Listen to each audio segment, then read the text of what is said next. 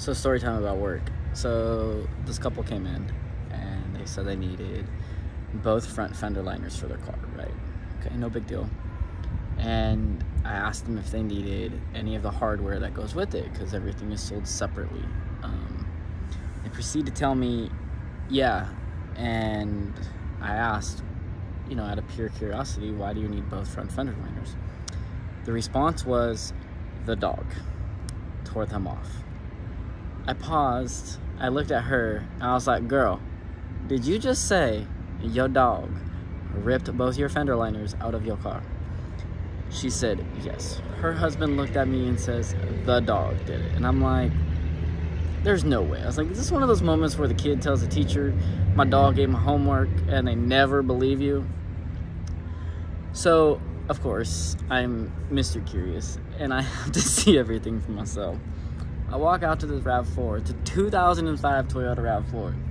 This dog done ripped both of the fender liners out. And there are metal tabs that are on the fenders that bend in to help mount it.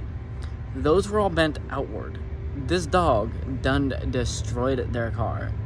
Needs to say, $400 later, they gonna be putting their car back together. And I'm like, how do y'all know this dog ain't gonna do this again?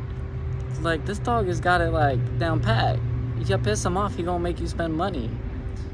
And I'm thinking, how big is this dog? Like Beethoven, like a really big dog. So looks at me and goes, German Shepherd. I'm like, I can see the aggression.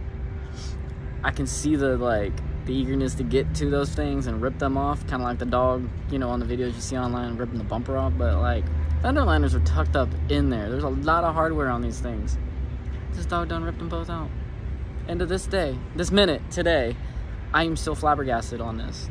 Seeing this and just in pure shock and just wondering how I would process that my dog ripped my fender liners off my car. I'd be making sure that dog was happy every day of his life. Give it treats, whatever. Because $400 just in parts, that is extremely expensive. So, needless to say, I guess the moral of the story is, don't piss your dog off, because they will find a way. I want to meet this dog. Hope y'all have a blessed Wednesday. And remember, don't piss your dog off.